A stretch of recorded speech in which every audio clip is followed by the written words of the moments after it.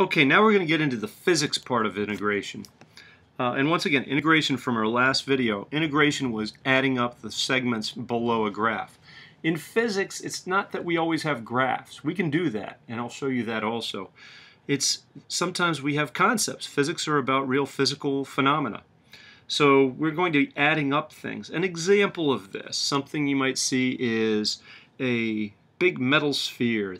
This is something you're going to see all over the place in the second semester in E&M. That's the worst sphere I could possibly draw. But if it has an uneven, an irregular, a non-uniform density, in other words, if we want to find the density of this, maybe it's a charge density, maybe it's an actual density in the mass per unit volume.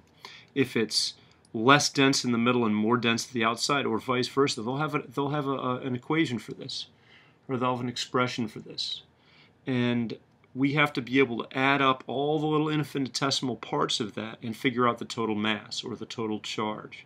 Okay, so that's somewhere where it comes up an awful lot in physics. And again, you're going to get really good at this when we get into E&M. But let me just start really way back at a simple point. I just want to show you, okay, I've got this wire. Okay, here's my wire. And it is length L long. I'm going to call this 0, and I'm going to call this L, capital L. That's how long it is. And I want to find out, since it measures from the 0 point up to L, and this is going to sound just absurdly trivial to you, but bear with me on this because it's step one of how to really start thinking about adding up parts of something, which is the physics interpretation of integration. Okay, so we're going to say, okay, I know this starts here at 0 and it goes up to L. Pretend I didn't say that it's L meters long. If I knew it's 0 and it goes up to L, and I want to find out how long it is, what I could do is add up all the little chunks of it. Okay? So there's a little chunk there, and I'm going to call that DL with a little lowercase script l, okay? And I'm going to add up all of those. So in other words, I can divide this into all sorts of evenly spaced little chunks, all the way down. And I'm going to find the length of each of those little chunks, and I'm going to add them all together. Okay, obviously we can do this in our head, but here we go. So what I want to do is I want to integrate all the little differential chunks.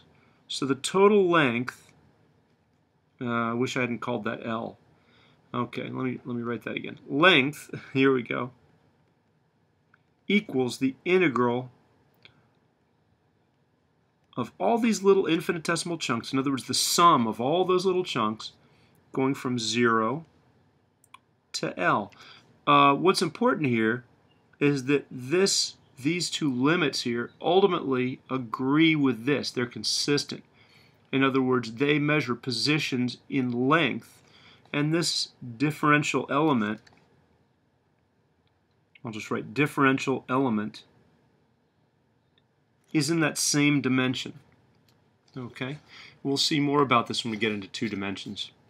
Okay, now you might remember that I had written earlier that integral of dx is x plus some constant. And if we do this, the integral of dl, once again, we've got a definite integral, meaning we've got the 2 endpoints here. So we don't have to worry about this c. For the time being, let me just do it with the c, show you what happens. Okay, the integral of dx is x plus c. The integral of dl will be L plus c. And I'm going to evaluate that from 0 to L. What that means, I'm going to take this with L being this value, and then this, subtract this with L being that value. So L, capital L, I'm plugging in for that. So it's L plus c, some constant, minus 0, I'm plugging that in for that, 0 plus c. We can see positive c minus c. Those c's will always cancel for a definite integral, so we don't have to worry about that c out there. That's why it's not uncommon to write this instead of that as just like this, L from 0 to L. Just leave the C out. It ends up to be the same thing. This ends up to be L minus 0, which is just L. Oh my goodness, we found out how long that is, how long that wire is. Of course it's that long, but we used integration to really, instead of proving that it's L long, we're really just proving that integration, demonstrating that integration works for this interpretation. Okay, let's make it one tiny bit harder. Okay, let's now say that we have that same wire, goes from 0 to L, and now it's got a linear mass density, and I'm going to use lambda to represent that. That's lambda. I hope you know that. If you don't, we'll learn about that pretty soon. Okay, and that's the number of kilograms. Let's just put this, mass per unit length. Mass per unit length.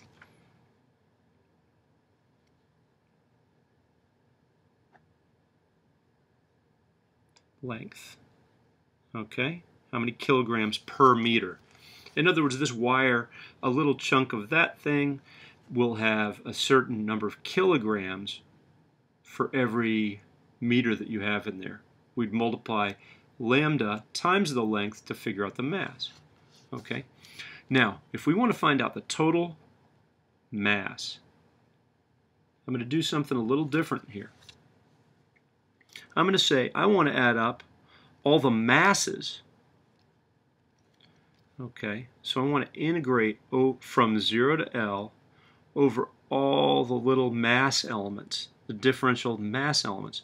So this has a mass dm, that little chunk there. Okay, well, I don't have what dm is. I can't integrate. I don't have any mass information. This is the only thing I have. So what I need to do is I need to find out, okay, can I write this dm in terms of other things? Since I'm going from 0 to L, that's a length type thing. Can I write this in terms of length? Well, yes, I can, because I've got this alpha. So let me rewrite that as integral from 0 to L.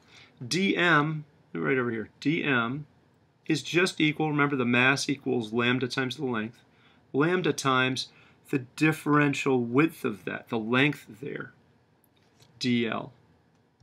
So I can write that down here.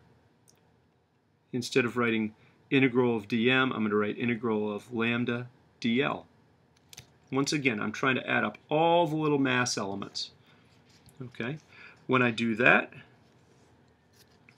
lambda is a constant. Okay, we're just saying that it doesn't change from here to here. It's so many kilograms. Let's say 3 kilograms per meter. 3 kilograms per meter. For every little chunk in there, it's the same density. So when I integrate that, that's a constant. You can actually take constants out in front.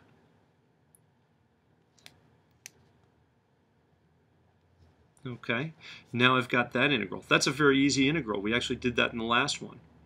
And that is going to be just L.